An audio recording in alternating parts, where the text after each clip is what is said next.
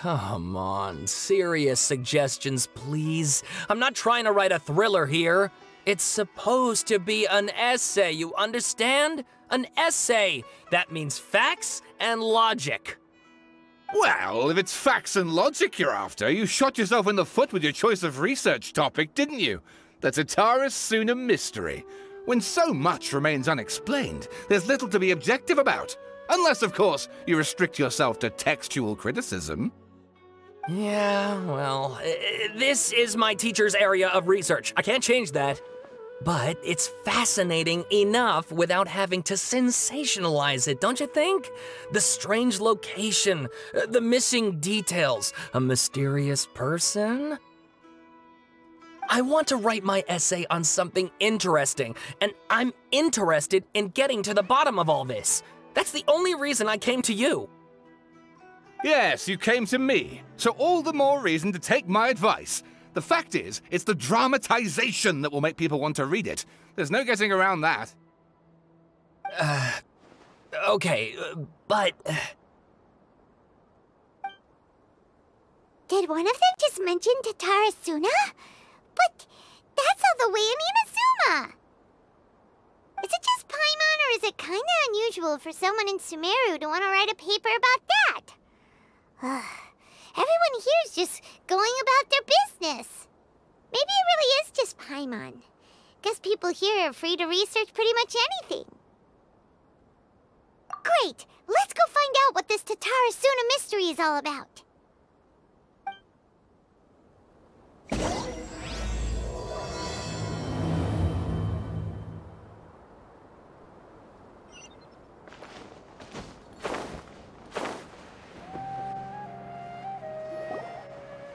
All right, I guess I'll go with my textual criticism and your editorial direction for the first draft. I have a feeling that the missing Kabuki Mono will end up being the main focus of this paper. If only we knew where to find that traveler. From what they say about her, this seems like the kind of thing she'd know about. Oh, you're the traveler, you say? Hey, what's with that face? Don't believe us? No, of course I believe you. Actually, I first heard about your great exploits when I was still in Inazuma. This is my first time coming face to face with you and your mysterious silver-haired companion. I couldn't believe my luck, and out of force of habit, I started, examining the evidence. Sorry. Sawada, for the love of... Sorry, we don't get out much, so our social skills are kinda lacking. Traveler, I hear you've helped many people a great deal and been to many places. Would you be able to tell us about Tatara Suna? Actually, we don't know much about that place either. In fact, we only came over here because we heard you talking about it and wanted to learn more.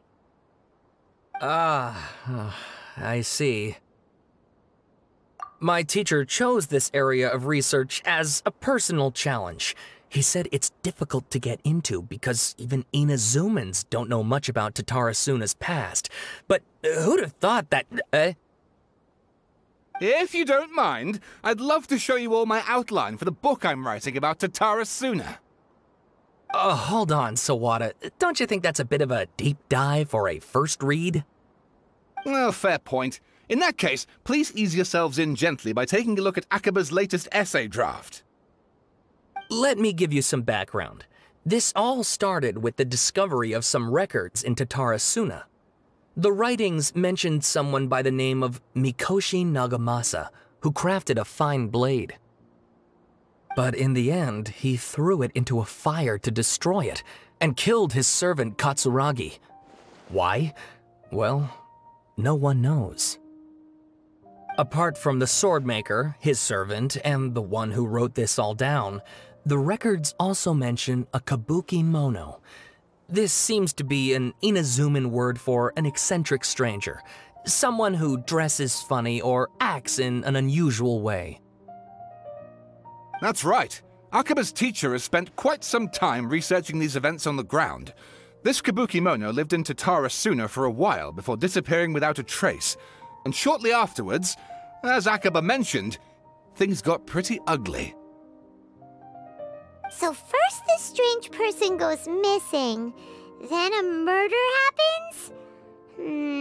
Seems kinda fishy to Paimon. Yes, my thoughts exactly. So I helped out too. I asked everyone I could think of if they knew anything about what happened back then. And wow! Did I get lucky! Stop shouting! This part's important. I just wanted to make it stand out. It just so happens that a friend of mine works at the Government Records Office. He looked into it for me, and I can now confirm that all the aforementioned individuals did, in fact, live in Inazuma over 400 years ago.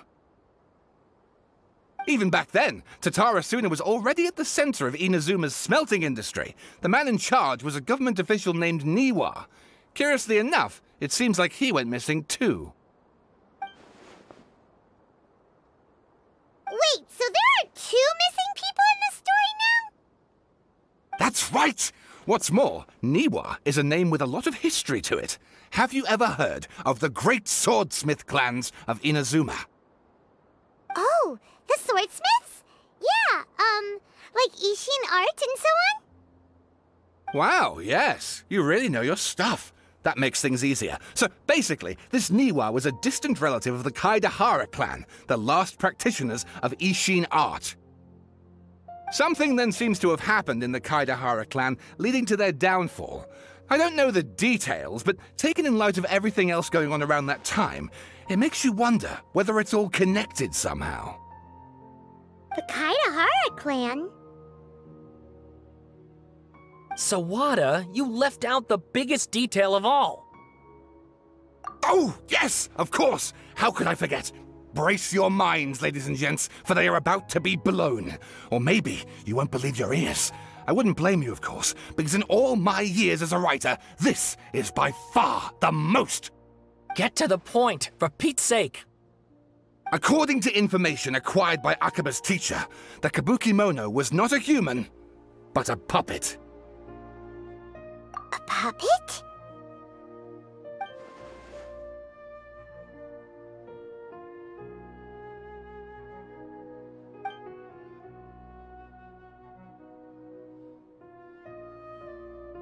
Aha! Judging by the looks on your faces, you do know something after all.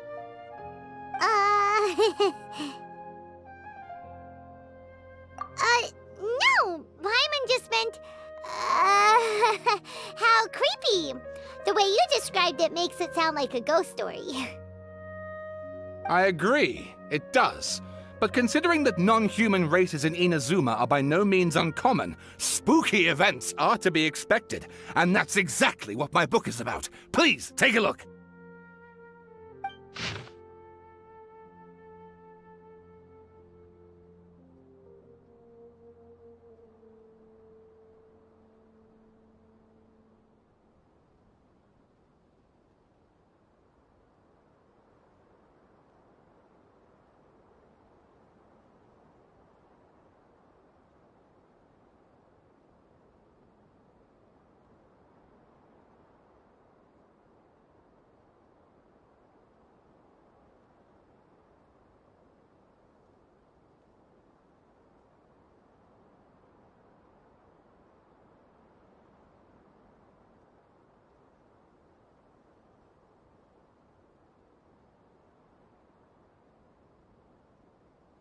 Oh, and please read my essay draft as well.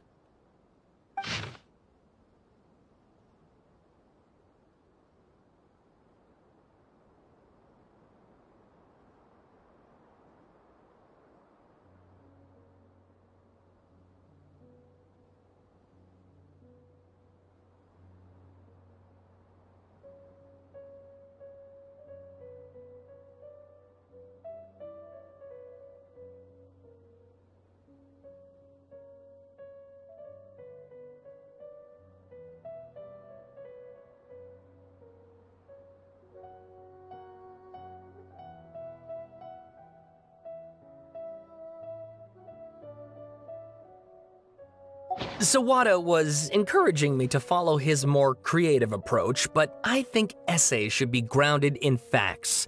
I don't think explaining everything away with mysterious forces will cut it. Oh, how about if I plug the holes in Sawada's narrative with political intrigue? Like, I could put a turf war between rival factions at the center of the whole series of events. Wait, you're allowed to just make stuff up? Pretty sure you've gone from essay to guessay there. Akaba, look. Your teacher has researched this extensively. I've reached out to everyone I could think of.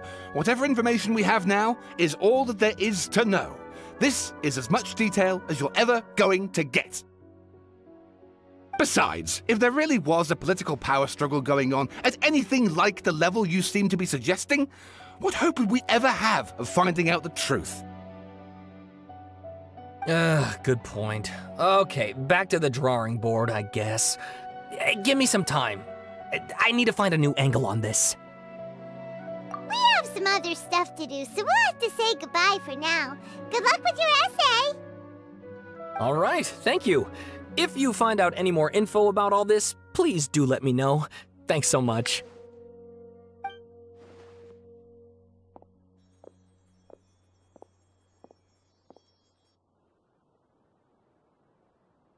Hey, so that thing they were talking about, it has to do with the balladeer, doesn't it? Okay, then even if we did know something about it, we probably couldn't share it with them, huh? After all, we kicked his butt and got him locked up. Information about people like that is usually super confidential, isn't it? If you ask Paimon, Akaba should just pick a different topic. There must be as many essay topics as there are trees in the forest. There's no point in...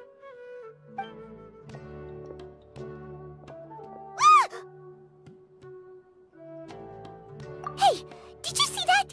He literally just went by, over there. It looked like...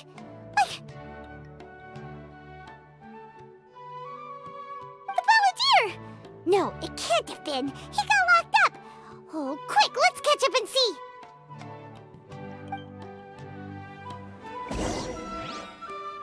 Behold!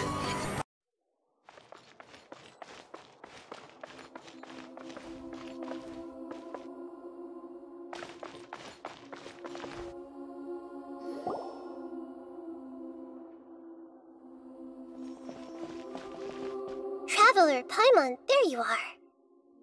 Nahida! Bad news. We just saw the balladeer strolling around in public. Did he escape or... Ah! It's him! Sure enough, you're here. Hey! What are you doing in the sanctuary of Surasthana? Aren't you supposed to be locked up? I know you must have a lot of questions. Please, allow me to explain. It was my idea to set the balladeer free. We made a deal, and he's gonna do some investigation in Irminsul for me. A deal? Huh. You sure you trust this guy? What did you expect? Why do you think Sumeru would keep me around otherwise? Or maybe killing me is all you can think about. But if that's the case, why haven't you done it already? Don't flatter yourself. It was... Nahida said there's still some mysteries in you to figure out. Ah, so if it were up to you, you'd finish the job? Guess I had you all wrong. There I was thinking you were just getting cold feet. Well, that escalated quickly. Not a good start. Could I ask you all to please calm down? But Paimon's worried about you, Nahida. Don't let him trick you. It's not every day you see people questioning the God of Wisdom's judgment. Just when you think you've seen it all. Don't you dare try to drive a wedge between us! As long as the terms are reasonable, I don't think there's a problem in making a deal. Even with the balladeer. Well, I for one have no reason to doubt you, considering you even struck a deal with the doctor. Yes, one in which I gained valuable information. You'll come to understand more about that in the fullness of time. The Balladeer's power was all but completely spent after your battle. He's no longer strong enough to be a strategic threat to us. That puts him in quite a precarious position. Plus, he's a former Harbinger with knowledge of many of the Fatui's sensitive secrets. Being stuck here in Sumeru could make him a sitting duck, depending on how the Fatui plan to respond. Wait a second. Farmer? You mean he's not a Harbinger anymore? I take no pleasure in saying this, but it seems as if the doctor had no intention of welcoming back a loser, so... Sometimes it's you using them, other times it's them using you. Most human relationships are this way. Certainly all the stable ones are. That's how it was between me and the Fatui, and also between each of the Harbingers. So as long as you have some value to offer, nobody will ever abandon you. But after recent events, even I have to admit that I'm not worth quite what I used to be. Well, if the Fatui are gonna reevaluate my utility, I need to have a backup plan for myself. As we discussed, I don't like causing harm to living beings, and you said you need protection. So, why not join forces with us? I think these two have made their objection to that idea fairly clear, don't you? And they're your friends, so I guess you'll be siding with them. Yeah, obviously! Nihira, don't listen to him! Then let's put that discussion to the side for now. We still have time. Today can be a trial run. Where we go from here will depend on how well we manage to cooperate today. All right, then I'll do what we agreed. Good. Go now, and keep in touch. Nihira, are you serious about this? Yes. I have my reasons for this decision. In fact, I'm largely doing it for your benefit. Yes. As I told you once before, there's information about your twin in Irminsul. Oh, yeah. Actually, that's the whole reason we came to see you today. So, you have an update on that? Mm-hmm. You may remember me mentioning that the Fatui had not included your twin's details in the Descender category. This is an extremely important point. It's possible that the Fatui have other information that even I don't know about. And since the Balladeer used to be one of them, he'll be better acquainted with this information than I am. He was granted the power to connect with Irminsul when he almost became the god of a new era. Even though he no longer has the Gnosis, some traces of its power remain in him. He can still connect. The amount of information in Irminsul is vast beyond description. Sifting through all of it without knowing what to look for would take too long, even for me. So I asked the Balladeer to search in Irminsul for any information about the Descenders. He's more familiar with this kind of information, and should be able to find it more quickly. Exactly! Or what if... Paimon just doesn't trust him! He's treated us as enemies every time we've run into him! I understand. But sometimes, everything is dictated by which side you're on.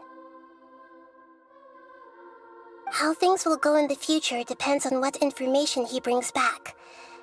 And Traveler, I know what your heart desires most of all. Our minds have connected several times before. There is a corner of your heart reserved for an intense longing. A feeling of being all alone in the dark, searching for the one candle whose light still burns. As Sumeru's deity, it is my responsibility to be on guard against the Balladeer. But as someone who counts you as a friend, I want to do something for you. If this deal with the Balladeer can give you the answers you've been longing to find, then it's worth it.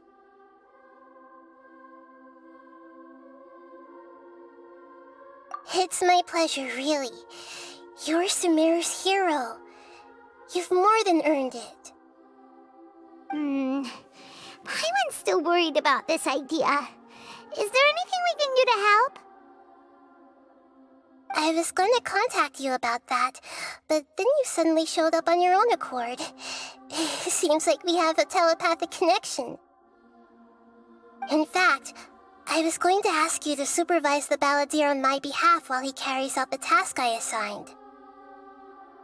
Even though he only has a fraction of his full power left, that's still a fraction of a former Harbinger. If you could accompany him, it would put my mind at ease. Of course, I'll be there to help guide you through Irminsul from the outside. Great, thank you. Prepare yourselves. I'm going to transport you into Irminsul. Wow, it looks pretty different here compared to last time.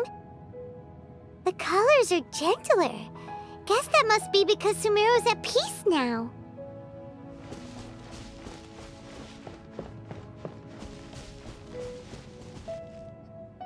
Look at that. Hot on my heels. You know, you didn't have to cut your catch-up short just to keep me company. Oh, but I guess you panicked when you realized that I might enter Irminsul ahead of you. Shut your beak, jailbird! No way a prisoner gets to be so smug! I understand that prisoners have to put up with harassment from the guards, but right now, I'm on temporary release, so maybe you should think about backing off a little. Sounds like a successful rendezvous. I need to be quite clear about something.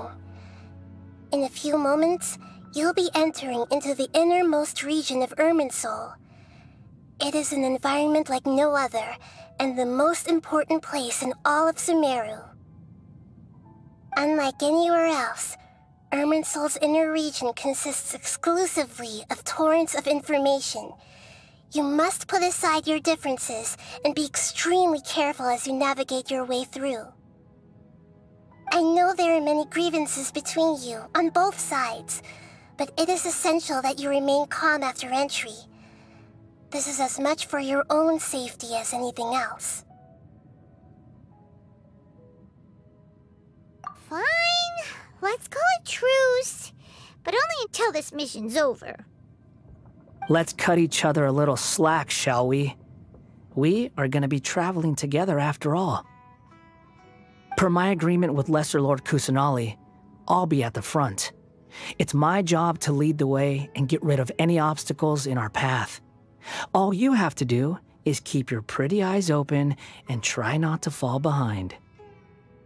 You sure are confident. Paimon will give you that. You make it sound like you're even more experienced at adventuring than us. If there are no further objections, I suggest we get going.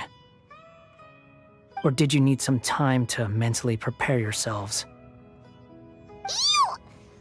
Ugh, the snark on this guy, it's unbearable.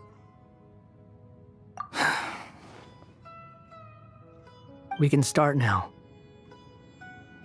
Irminsul access granted. Initiating connection procedure. Is this a small sapling? Oh, darn it! Come on, let's catch up with him.